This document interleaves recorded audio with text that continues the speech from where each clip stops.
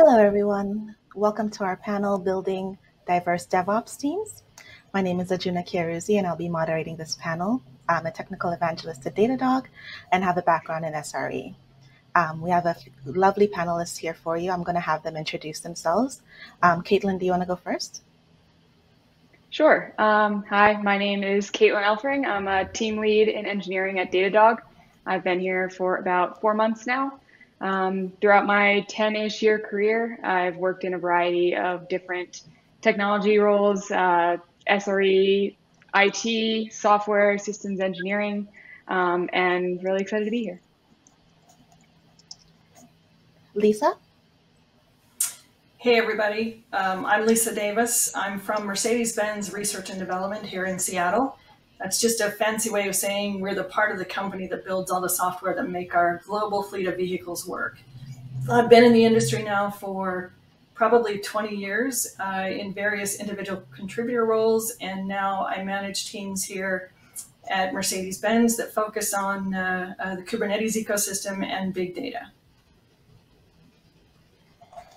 And finally, Alex. Hi, I am Alex Flynn. I'm a senior IT manager at SAS Institute in Cary, North Carolina. I have been in this industry for over 30 years, and I started in a technical background as a Unix sysadmin and have grown throughout my career. I'm now managing DevOps teams that include monitoring and observability, as well as identity access management. I'm happy to be here today. Awesome. So I'll just give a quick overview for everyone. We're going to have a few questions. If anyone has questions or wants to post anything in the chat, please do. I'll incorporate your questions if they're applicable during, but mostly I'll have kind of a good 20 minutes at the end that I will go through each of the questions. But to start us off, I wanted to kind of pose to everyone, have you ever been on a diverse DevOps team, and what does diversity sort of mean to you? To spice things up, I'll move it around, and maybe we can start with Lisa. I think diversity means different things to different people. I would say that teams I've been on in the last 5 years have definitely been more diverse than teams prior to that, but I still think there's room for improvement. And when I say diversity, I mean, every kind of underrepresented group. And specifically, I'm hoping to see more women. That hasn't really kind of panned out even now, this long in the industry. So for me, that, I think it depends on what your definition of diversity is, but I would still like to see more diversity. What about you, Alex? So specifically in DevOps, the teams that I work with, we've gone out of our way to try to make them more diverse teams. We do things like university recruiting. We go out and post jobs in areas where we think we can get a very diverse background, both with gender diversity as well as racial diversity. There are so many categories of areas we try to check when we're looking for new candidates. But we have found, especially as we recently have been working very remotely, that we're also working with diverse teams on a global scale. So. And Caitlin? Yeah, I guess to kind of go off of global scale, I think at least recently working at Datadog, I've been working with more remote people and getting the chance to work with different people from different countries and different states has really been really exciting for me. And seeing that kind of diversity on top of gender diversity, racial diversity has been exciting.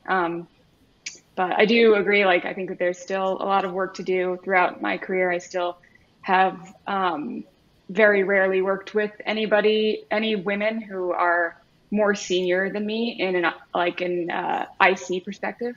And I would love to see more of that too. Yeah, I know that all of us would definitely count as folks who are diverse in DevOps. What do you think are things in our history that have sort of helped keep you in these teams? I know that you mentioned having leadership that looks like you would have been helpful for you, Caitlin. Have you had opportunities for that to have happened, or are there things that have happened instead of that that you think have been helpful to sort of bridge a little bit of that gap? I have seen women who are more senior than me in management. There are still very few, and it is encouraging for me, and it kind of pushes me knowing that, like, all right, they've paved the way for me, the women on this panel, as an example, that I can kind of like, I know that there's a future for me, and there's more for me to do. And then also like giving back, mentoring more junior people than me and trying to help them steer their career in certain directions. Yeah, I think yesterday when we chatted about this, mentoring and sponsoring was something that came up a lot, especially with you, Alex. Is there anything you want to add there? So in my experience, and like I said, I for this panel, I think I've been doing this the longest time. And when I started, there were no women senior managers in IT, and the diversity was very lacking, shall we say. And I mentioned also in the past that I do go by a gender neutral name on purpose because I've been doing this for so long. And I didn't want people to have expectations when they heard my name and what I was doing. But one of the things that's very important, and we should all take forward, if you are a person that is in a diverse group, if you check one of those boxes, then you should think about sponsoring or mentoring either a peer, someone who is on another team, someone you can identify that could grow into this type of position. You know, a lot of what we do in technology is all about the network that we build for ourselves, and reaching out and sponsoring other people, encouraging them to look at different positions, thinking about things outside of what they're doing today is so important. Yeah, for you, Lisa, what has helped you? Have you had a chance to get mentored that's been helpful, or what has kept you going in DevOps all this time? So for me, I got my start in QA of all things, and spent several years there. And it became clear to me that, you know, that there's a concept called shifting left, right? Where you essentially shift the QA element left to kind of get ahead of preventable issues. And in a lot of the organizations I was in, it didn't really work out that way. And so I migrated towards DevOps because I saw what they were doing there. And it just turns out that for me, it was more fun. So that's kind of where I've been for probably the last decade. And even now, I find it more fun to kind of work on that kind of stuff. There hasn't really been mentorship, I would say, but thankfully, I tend to be a fairly tenacious person. So if there's something that I see that I want, I go after it. I wish that I had the benefit of mentorship in hindsight. There are probably some decisions that I could have made that might have been better for my career. But now I see it as an opportunity to kind of help mentor other women that I see coming through the same pipeline. Got it. Carry it forward. I know yesterday you also talked about trying to make sure to keep space for yourself. And is the tenacity you talked about what helps you with that? Yeah, and you know what I mentioned was that if there's no seat for you at the table, to kind of bring your own chair. And certainly I've done that in probably every organization I've been in throughout the years. And, you know, in some it was better received than in others, but, you know, that tenacity is kind of what's helped me get to at least where I am for now. Absolutely. So I wanted to jump to Alex real quick. I wanted to ask, what are the things that through your time working in IT and tech, what are the things that organizations have done to keep attracting you as someone in the field, but also what are the things you think organizations can do to attract more diverse candidates? So one of the reasons why I have been at SAS for such a long time is from the beginning, in the early part of my career with them, they have very much embraced having women and people of diversity working together. For example, they implemented things like for working mothers and on-site daycare. they have encouraged us to go out and do university recruiting. So we all work for tech companies. We all know how hard it is to recruit. We all compete for the same resources and the same hiring. So we need to be really creative in how we get out there and get our names out there and get our companies out there and say, come join us. And in that case, we're able to go out and do, for example, university hackathons and meet some of these young people who haven't graduated yet and show them what the potential is for their careers. And by embracing them and showing them where they can be in a few years, you know, if your company won't do this, volunteer and do it yourself, you know, and by the way, go talk to your HR people about why you can't do it. I think that's a great opportunity to get to know the potential and up and coming resources. What about you, Caitlin?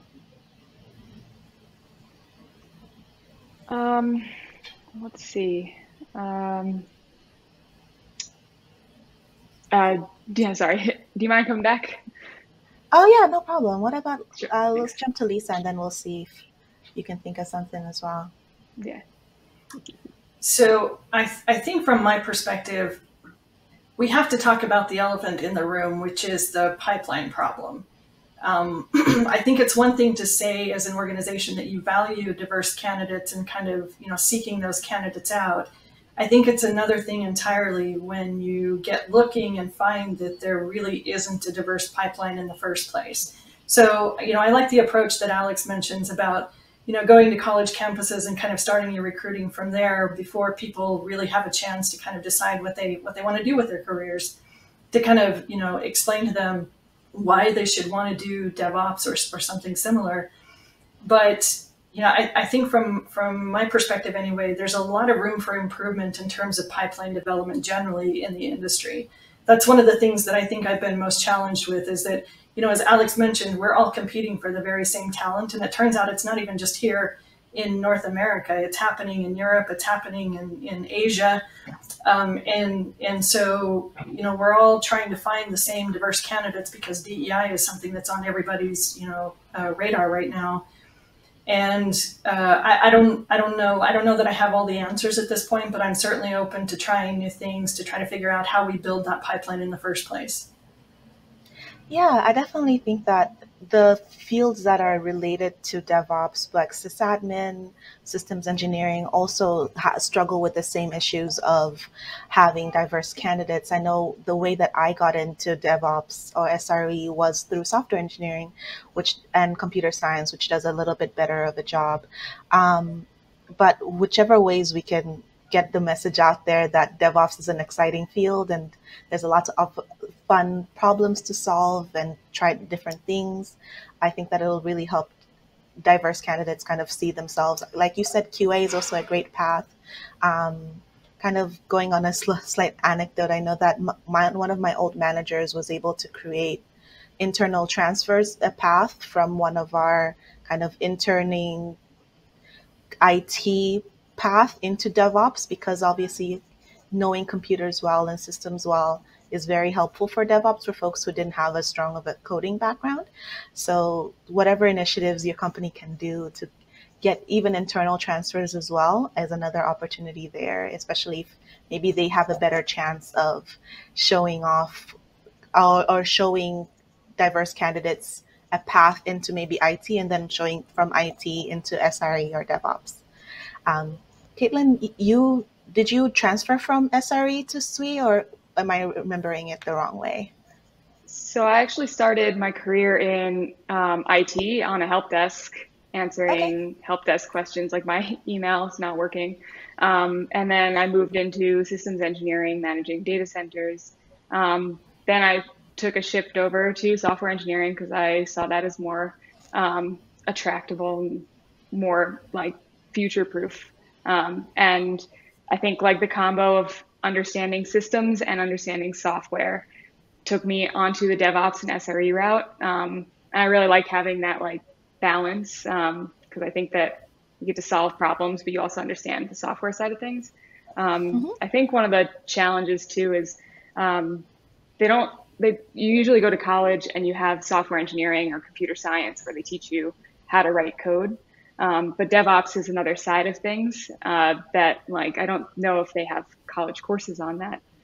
So like Alex and Lisa were saying, like going to college campuses and showing like, yes, you can go and write like application code, but there's also these really interesting problems that you can solve on the DevOps side of things is a great way to introduce people to it, because otherwise like they might not really know.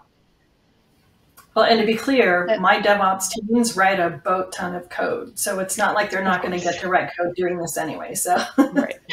Yeah. Yeah. Most SREs and DevOps end up writing a lot of code too. So that's why they don't know, college kids might not know that like, they might have the idea that DevOps is just like, oh, I'm not going to write any code, but that's not at all true. Definitely not. At the very least, you're going to do a lot of scripting. Yeah, that's the beauty of the hackathons, is you get to go one-on-one with some of these folks and show them how you can solve problems.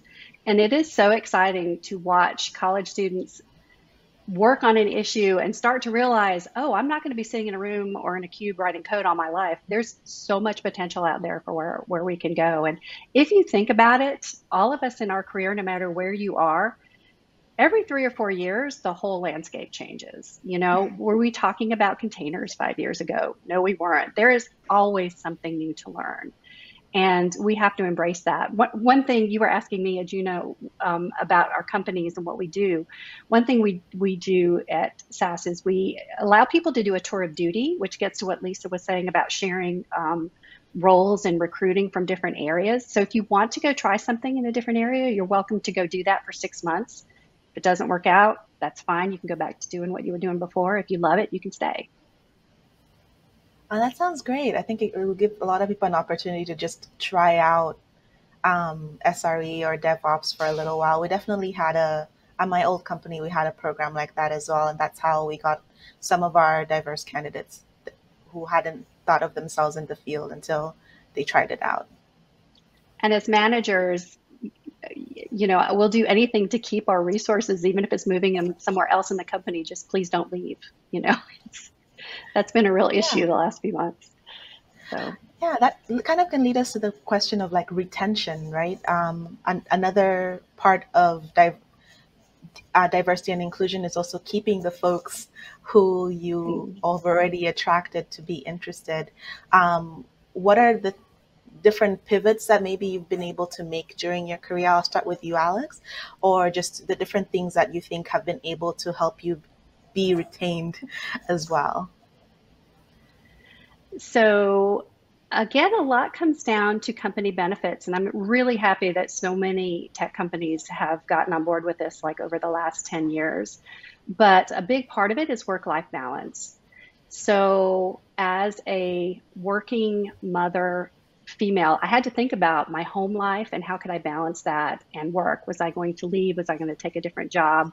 There's a lot of stress that comes with dealing with things at home as well as on the job. So anything a company can do to make work-life balance easier on an employee, no matter if you're a working mom, you're a working dad, I think that helps a lot.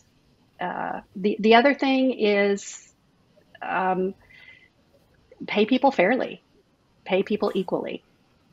That helps a lot with retention. Yeah, we talked about compensation when we were discussing some of the topics of this panel, and I know that what's it called? The Latina Equal Pay Day just actually passed the other day. Was that was last week? Yeah, October 21st. I know that Lisa, you said that you recently have been able to get more equality in your pay. Can you chat with us a little bit about that, how you found out and some of the things that you were able to do? So in a previous discussion with this group, we talked about, you know, the concept of pay equality. And, you know, what I mentioned was that it's only been in the last 5 years of my career that I think I've seen parity with my male counterparts.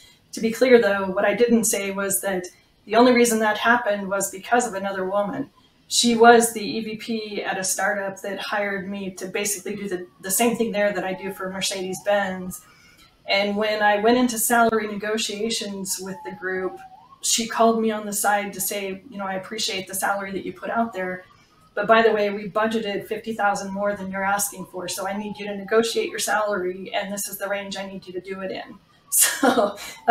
So clearly the next day I did just that. But had it not been for her kind of putting that bug in my ear to say, this is what the market will support, you need to come back and try again, I don't know that I would have been able to kind of realize that salary increase in the first place. So thanks to her, I get to at least make more money to do what I think is fun.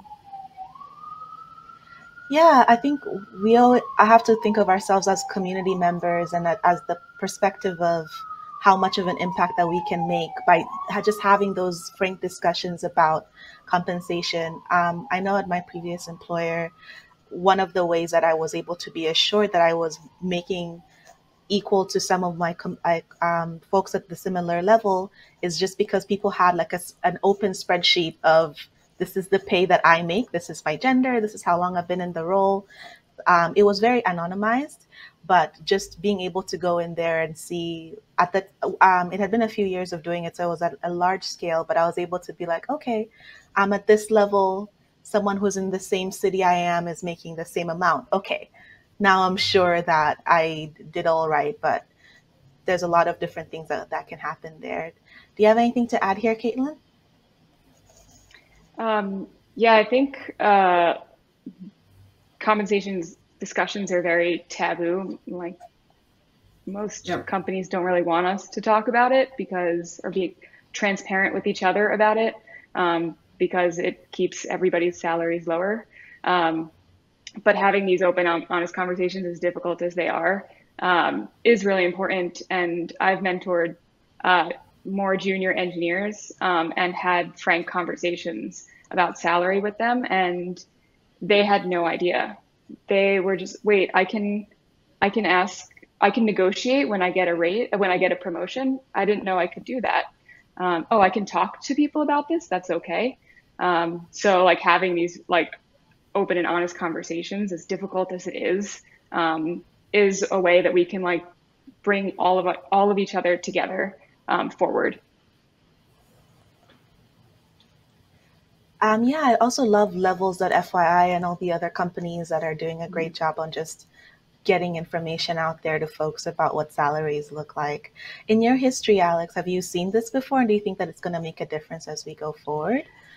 This has changed so much in the last few years because, the men I work with talked all the time about they had no issues talking about salaries. I think it was taboo for a while, but I think that's a really important point. And this is where we get back into mentoring. And Caitlin, what you just described is a perfect example of that, and coaching your staff on how to advocate for themselves. I think it's important to know your value, and as other companies compete for you, if you're not going out there and looking at new positions every couple of years to see what you're worth, you're doing yourself a disservice. Like, you should go out and check your value and see what somebody else would pay for you, and then take that back to your HR and negotiate the next time you have a promotion.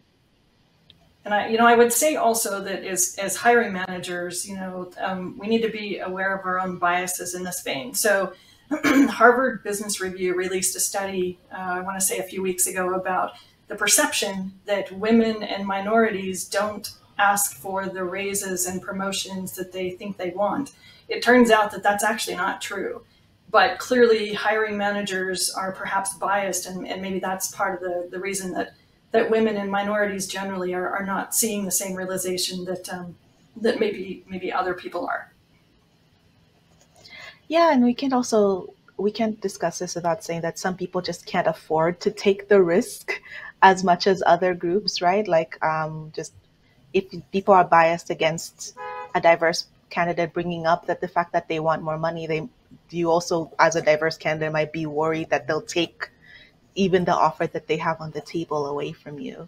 I know that when I was first looking for my roles, I was despite the fact that I'd been mentored and coached to go out there and kind of negotiate for my salary, I was just like, this is a life-changing amount of money for my family.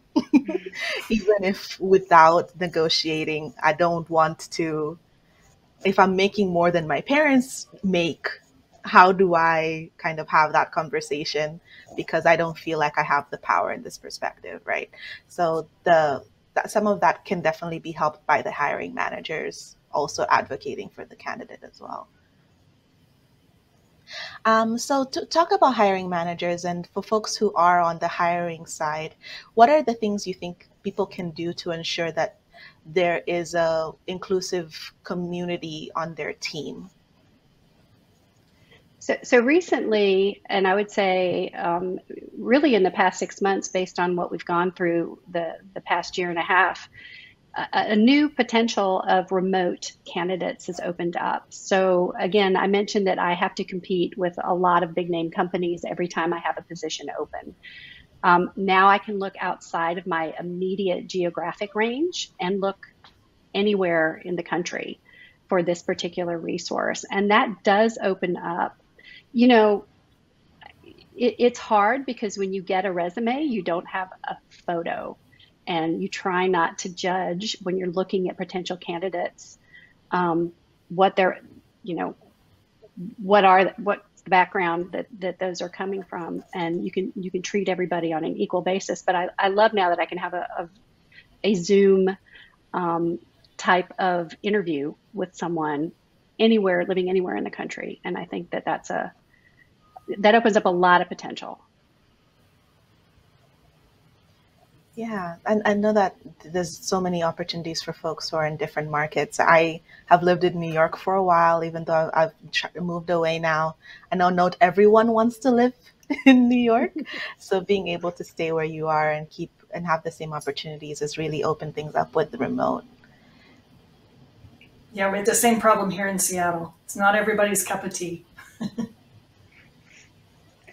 Yeah. Other than a wider pool of candidates, just based on like physical location, is that you also might get candidates who might not normally want to work in an office, that your companies are exposed to. So offices are very much geared towards extroverts, and introverts might not do well in an office, and they might be in the past have been forced into an office situation, and they just aren't as successful. And you might not retain them. But having this option of being able to work remote means that you get access to people who can be successful in their own right, in their own way, without you having to dictate, you have to be in the office at this day, at this time.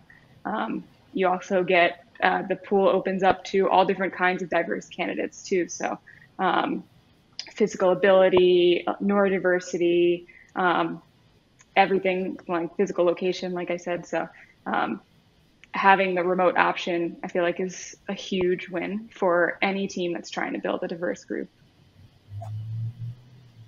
Yeah. Sorry, I think I interrupted someone. I apologize. Go ahead.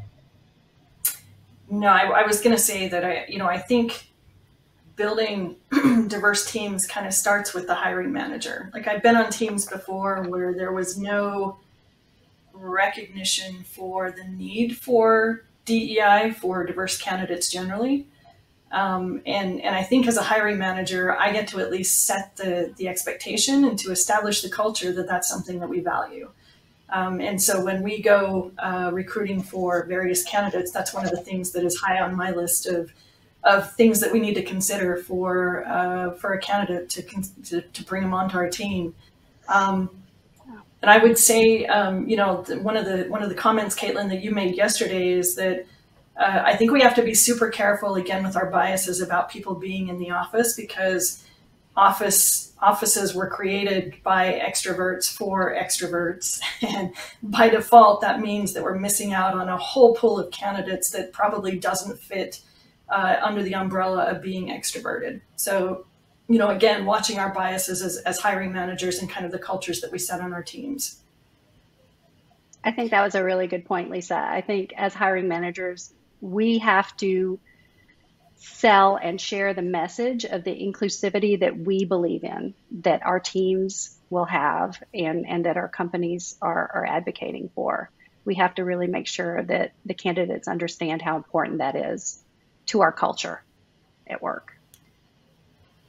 And since not everyone here would be a hiring manager, what are the things that you think just a team member can do, a regular like individual contributor, someone who's kind of like mid-range engineering, still working their way up, to be more inclusive or build an inclusive culture as well? I mean, from my perspective, it's one of the things that I actively mentor on my team members. I see our one-on-one time as their personal consultation time with me to try to figure out how do they develop the skill sets and kind of the thinking habits and learning habits for, progressing in their careers. And that's one of the things that we focus on is how do we treat our colleagues? How do we consider them? What are the biases that we come out of the gate with that maybe need a rethink? So I think as at least from my perspective, that's one of the things that I can do to kind of help my team members hopefully realize their own biases and maybe turn that around and kind of benefit not only themselves, but potential people that they may lead one day. I love that. I know that I definitely, some of the things that have helped me feel more included is just, I kind of think inclusion has to be explicit, as that's how I describe it. Like you can't just be like, oh yeah, we're inclusive, we've invited everyone. Just sort of actively going out to the new folks and being like, hi, you're welcome, seems very different to me. So all the different ways of ensuring that everyone feels that they do have space on the team. I love the fact that a lot of companies do give onboarding folks a buddy so that they can hopefully be their first person that they can go to on a team to feel like connected to, even especially with virtual, that you're like, at least I know one person that if I'm unsure of what to do next, they're my go-to person other than my manager, right? All of these are ways that I think folks can make sure that the environment can feel inclusive to newer folks.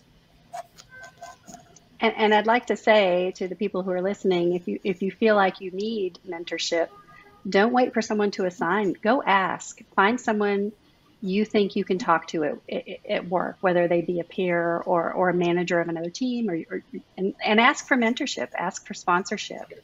You would be surprised how willing people are to help you with your career and to help you at your job. Well, and I would say that, I've learned over at least my career anyway, I tend to be a fairly introverted person often. Even introverts, though, need to learn assertiveness, right? And really that's the only way that you're going to be your own best advocate for progressing in your career.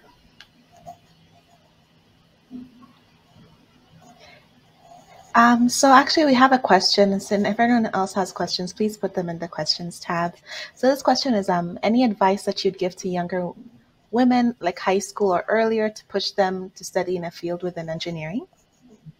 Caitlin, do you mind if we start with you? Sure. If you like a challenge, engineering, and you like problem solving, engineering is a great place to go. There's a lot of opportunities. There's a lot of growth opportunities in it. You get to meet a lot of interesting people. And it's so wide ranging nowadays that you can really go anywhere, work for any kind of company. You're not just like limited to these like major tech companies. Like every single company is a tech company now. There's so much potential and it's a lot of fun. You really get to challenge yourself a lot. And there's a lot of growth opportunities. So I would say it starts even before high school. So if you have an influential position in your life to make a difference with a young female, a child, the toys, get them Legos, get them started with computer games, show them that these things are not just for boys. But I think really it needs to start before high school. I think the robotics club, those type of things.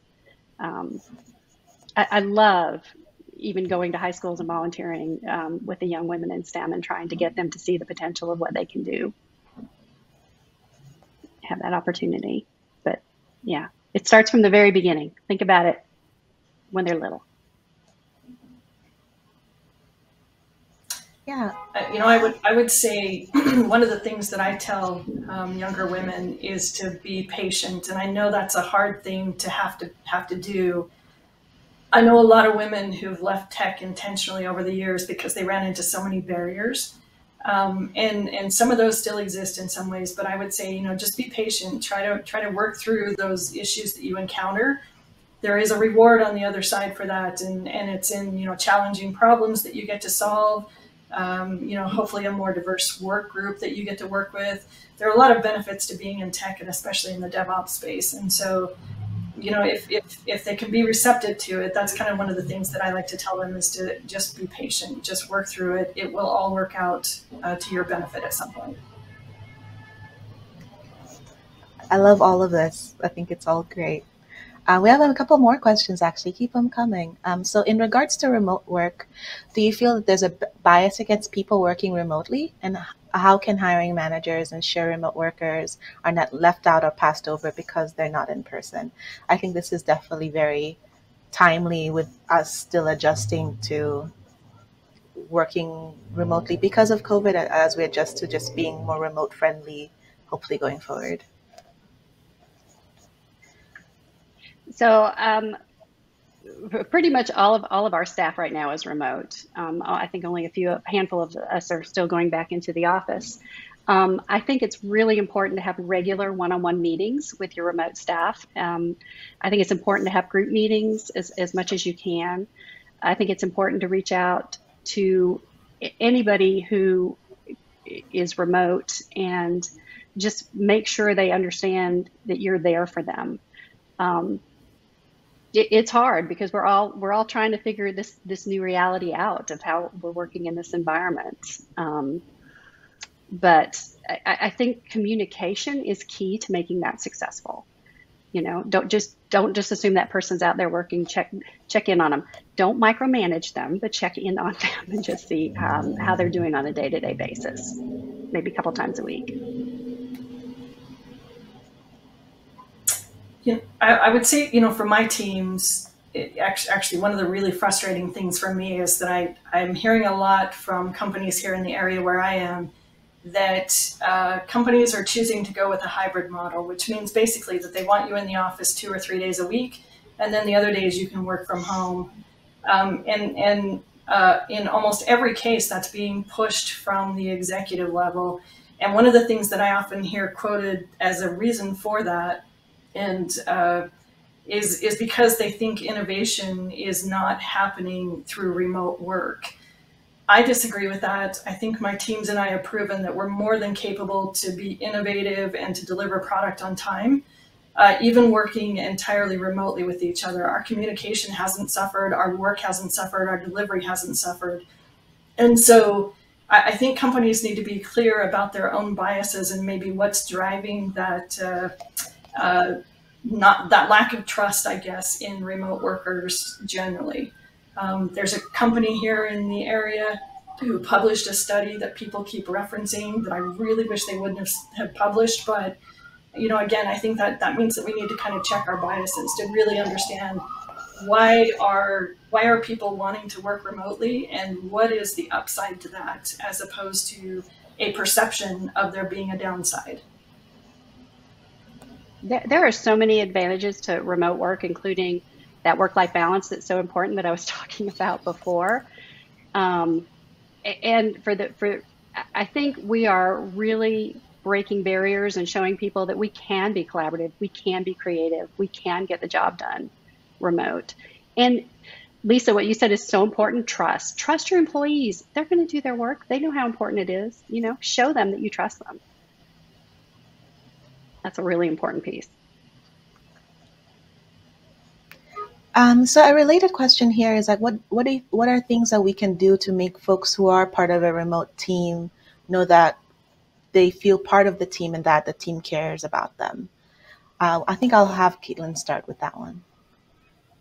Yeah, half of my team right now is full-time remote. So something that I think a lot about now. And some of the things that we do is we have dedicated times throughout the week that are non-work related over Zoom game days where we play some sort of game together and we just kind of hang out because you can't all be in the same room. You can't just go and have lunch together. So like having that kind of connection still that you would have normally gotten in the office I think it's been really great. It like gets people to kind of know each other, especially if you've onboarded while you're remote. You might not get to know people socially. So we've been doing that, and I think like having team members who might not have direct reporting structures have their own one-on-ones where they can kind of just like hang out, have a regular touch point so they can feel connected, whether you're in the office or they're in the office or whatever it is.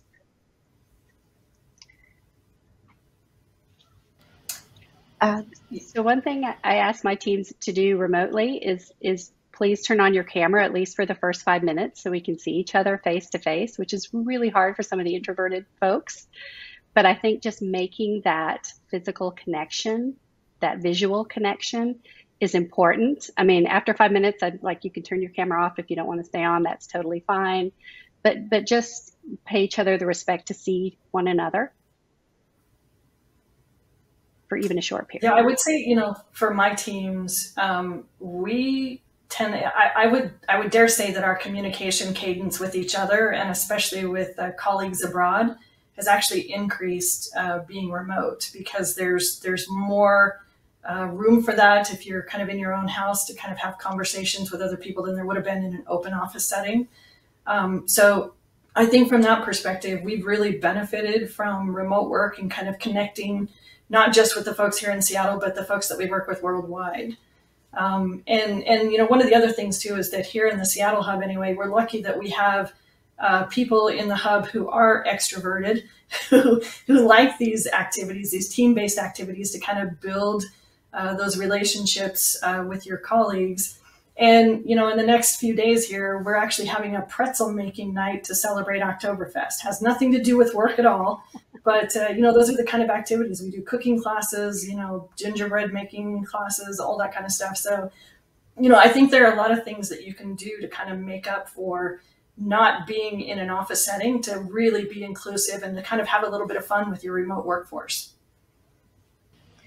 For sure. Okay, so we have 3 minutes left, so I'm going to do I'll ask one of you, and if you have something to add, maybe you can jump in and do a quicker one. But so one question here is, what are some ways to move into a role in DevOps from IT? So I'll direct this to Caitlin because you've done that. So they said that traditional infrastructure or even other areas of IT that aren't development. Yeah. Let's see, how did I do that?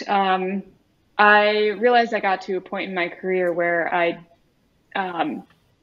wasn't being challenged, and I wanted a new challenge, and software is there's just so much you can do. So being in IT, while you can build things, I wanted to learn how to build software from scratch. So I started learning it on my free time. I learned some of it just at work by building scripts and stuff like that. And then I just tried to automate everything. So if maybe you have been working in traditional IT where you're used to just set it up once and move on, I just pushed myself to automate everything I could come across. And that kind of mindset kind of moved me more into the DevOps space. Great. The question I have for you, Lisa, is do you have any advice or exercises for getting people to stand and be heard, advocate on their own behalf, and recognize moments that they should do those things?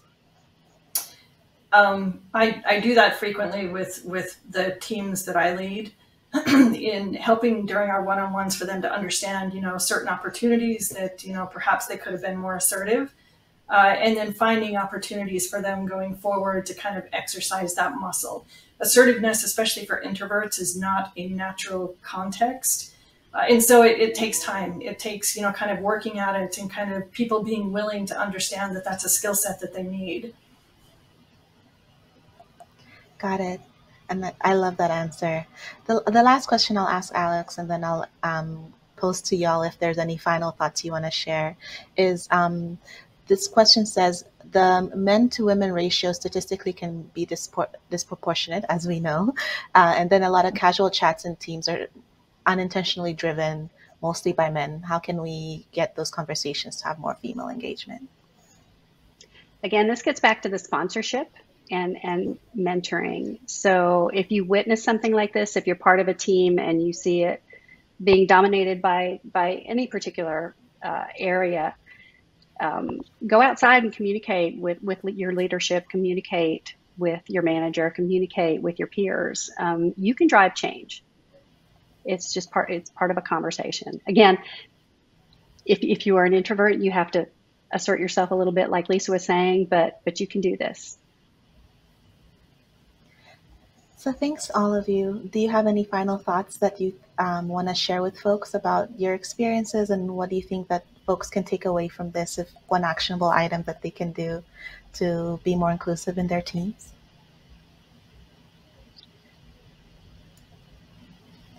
I would give say you a heavy one at the end. Sorry. Probably the most important bit of advice from me is to be aware of your own biases and how they affect your decision making and your leadership. Choose to do that. Choose to be aware.